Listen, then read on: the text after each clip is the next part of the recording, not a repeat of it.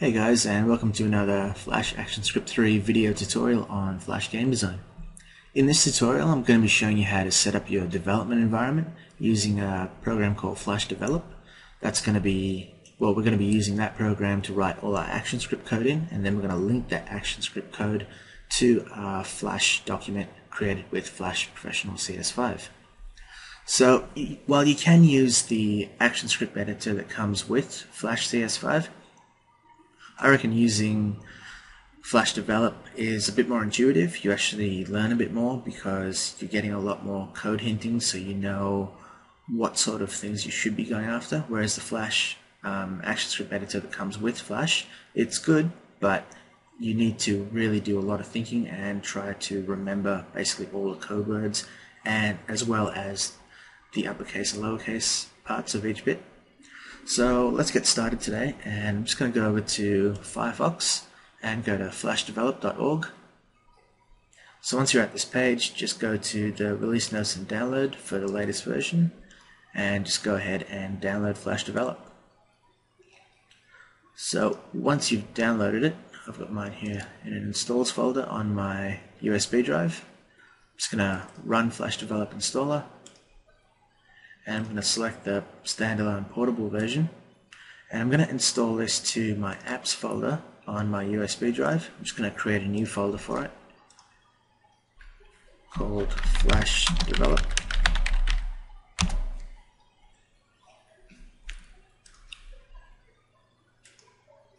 And I'm just going to point to that folder on my USB.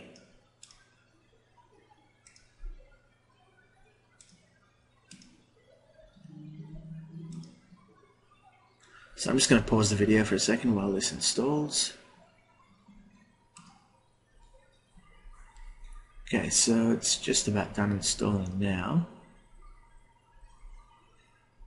And actually, while that's going ahead, let's just go over to Adobe Flash CS5 and let's get started with creating our Flash file.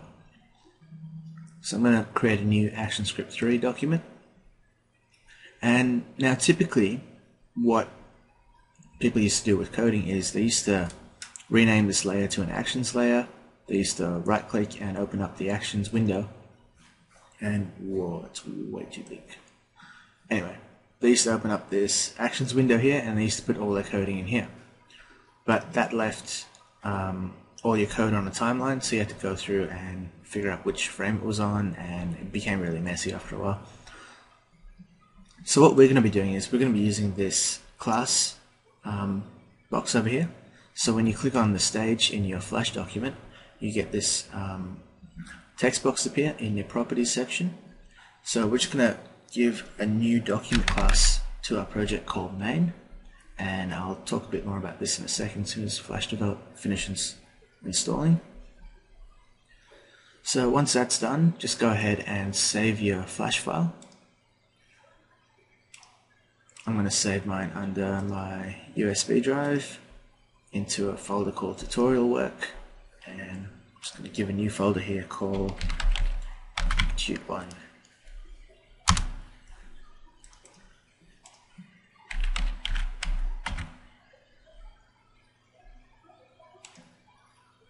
So once that's saved, we can go over to Flash Develop, which is just finished installing.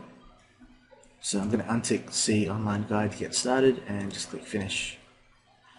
So if I go back to my USB drive in Explorer, I should see Flash Develop folder under my Apps section, and I can run Flash Develop now.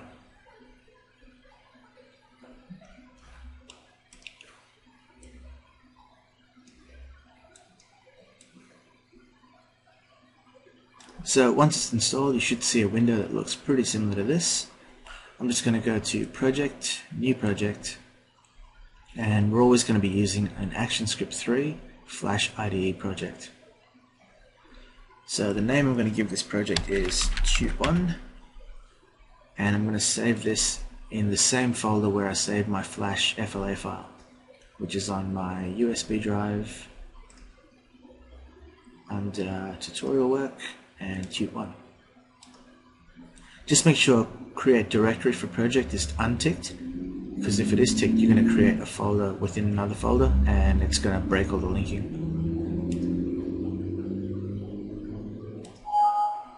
So you get a warning that's saying that the directory is not empty. That's fine because we have our Flash file already in there. And finally, the Flash Develop app will ask you to enter your author name. So I'm just going to type in my online name, and so now you should see your project name here, Tute1, and we've got one file in the project folder called tute1.fla. So in Flash, we set up a document class here called main. So what we're going to do now is set up that ActionScript file in Flash Develop. So I'm going to right click. In fact, let me bring this over to the left side so the right click menu appears in the recording area. I'm going to right click on the project name, go to add and new class. So we're going to give this a class name of main and just press OK. So Flash Develop goes ahead and creates a sort of like a template class for you. So in ActionScript 3 we always start off with the package name, and you can see the matching brackets that highlight here in the editor. Then the next tab in, we always put the name of our class, and this has to match the file name that we gave it. So it has to be the same case as well. So if you had a capital main, this would show up as capital main here. And finally, the first function inside a class is called a constructor function. So I'm just going to add some code to this as well, some comments, sorry.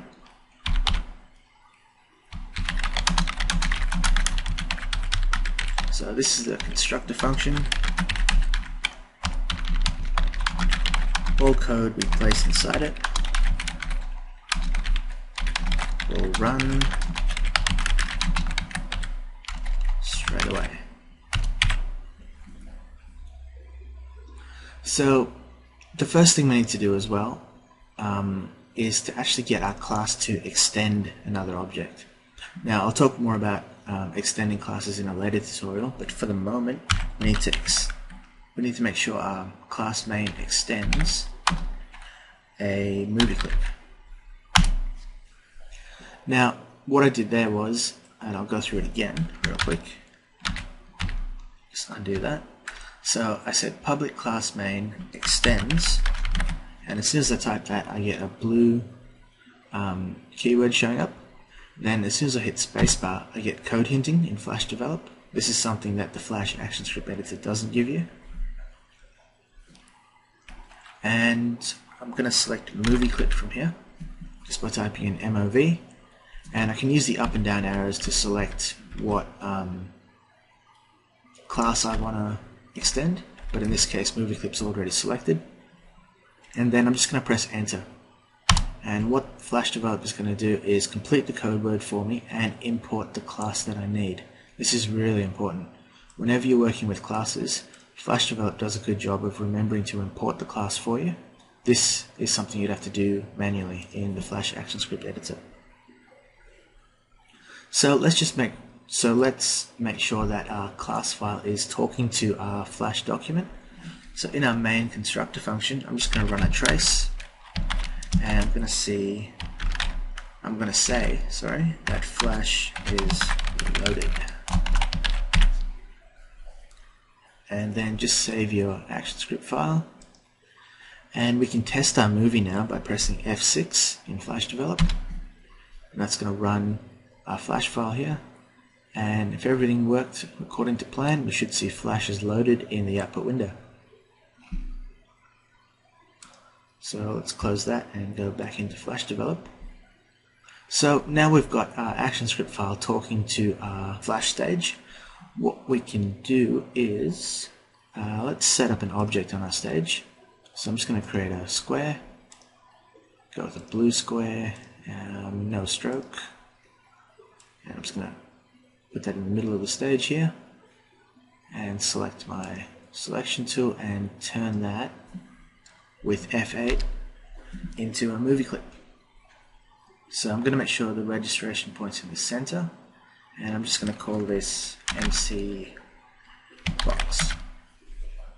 Press OK. And lastly, we need to give an instance name to our box so we can talk to it from our ActionScript file. So I'm going to call this mcbox again. So we've got an object set up now. I'm just going to go back over to my Flash develop file, and just above the constructor function here, so this public function main, I'm just going to put an enter in here. And what we need to do is we need to create a reference in this ActionScript file to our object on the stage. And we do that by declaring a public variable, and we're going to give it the same name, the same instance name on our stage that we called our box. So in this case it's mcbox. And I'm going to data type that with a colon to movie clip. So anytime I type mcbox in my code, it's going to show me all the properties and methods I can run with a movie clip type object. So just below Flash is loaded, if I type mcbox or just mc, you can see Flash develop is giving me a hint and saying, do you mean this object? And yes, I do. So press enter. So what we're going to do is to see if our link is working, I'm going to change the X position of our box, and I'm going to set that to, say, 300. And then just in my Flash file, I'm going to move our box over so it's near the left side of our stage, and you can see here the X coordinate is saying 37. So if our code runs properly, it should end up roughly about here at the 300 mark. So let's leave it there, go back to Flash develop and press F6, and straight away it jumps to that spot. So we've got a reference to our object on the stage, and we can control some of its properties. So just before I end this tutorial, I just want to go through kind of quickly of some of the various properties you can access in a movie clip object. So once again, we can talk to our mcbox, press dot, and these are all the methods and properties that are associated with this object. So we can change the rotation if you're working with a 2D representation of your object. We can get things like the alpha, which controls how visible or invisible something is, and Flash Develop gives you code hinting here once again. So it indicates the alpha transparency value of the object specified. And moving the mouse, sorry. So valid values are 0 for fully transparent and 1 for fully opaque. So if I set the alpha of our object to 0.2, for example, it's going to be really faint and sort of faded out. So you can go through and check out some of the other properties. So if I set the rotation here of our object to say 45, it should show up on a tilt when I run the file. So yeah, that's all I really wanted to get through in this tutorial. It's just underneath the YouTube term, so it should be fine. Yeah, hope you got something out of it, and stay tuned for the next one.